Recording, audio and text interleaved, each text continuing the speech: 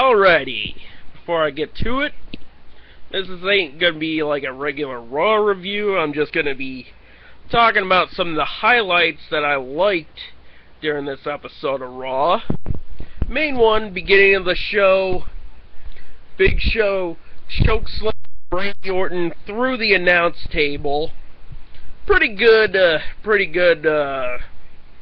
way. Big Show coming out to get revenge after they say that he's not going to be there in Manchester because of the injuries he sustained last week.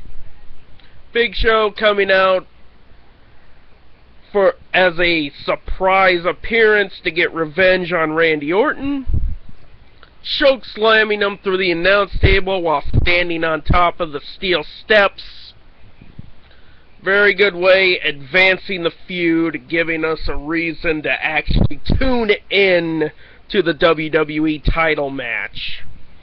And next highlight would be the WWE Intercontinental Championship match between Curtis Axel and Dolph Ziggler.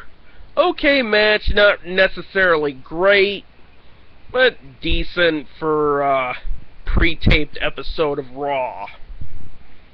And hated to be right on that, which Curtis Axel retained, because I knew with it being pre-taped that the spoiler of Dolph Ziggler winning would have been all over Twitter by the time Raw went on air. Fucking dirt sheets.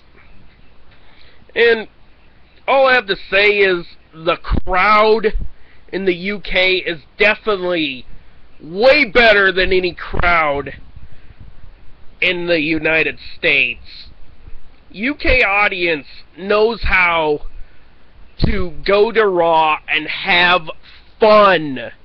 Most of the US crowds don't even know how to have fun. You're paying a ticket to go to Monday Night Raw. Learn how to lighten up and have fun. Don't take wrestling so fucking serious.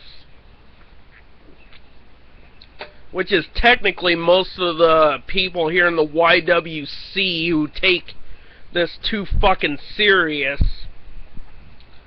And moving on, Paul Heyman made his return.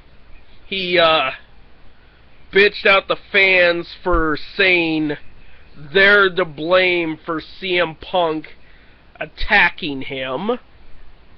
CM Punk comes out, gives the GTS to Curtis Axel, then beats up Punk with a kendo stick, so Paul Heyman returns from the dead to get the shit kicked out of him again.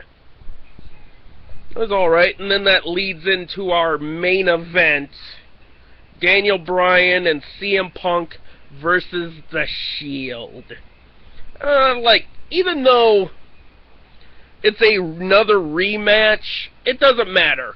If it's a match that contains Bryan, Punk, Ambrose, and Rollins, it's always going to be a good match, because these four know how to work off each other's chemistry, and they will have a good match every time, no matter how many times we've seen it. They're four ROH alum, plus Roman Reigns is the nephew of Dwayne "The Rock" Johnson. It's always going to be a good match, no matter what. Then, at the end, CM Punk has Ambrose in the Anaconda Vice. Lights go out, and all of a sudden you see the Wyatt family standing in the ring. They're like Ambrose, Rollins, Harper, and Rowan stand off. Then it starts going into a fight. Reigns and Bray Wyatt go at it. Then all of a sudden, they're all standing in the ring. They notice Bryan and Punk ringside. And then they realize they have to work together because they both have the same common enemy.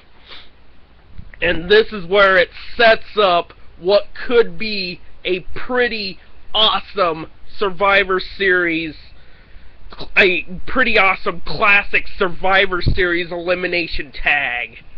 Which this could overshadow both tag matches, title matches, sorry, if they book this right.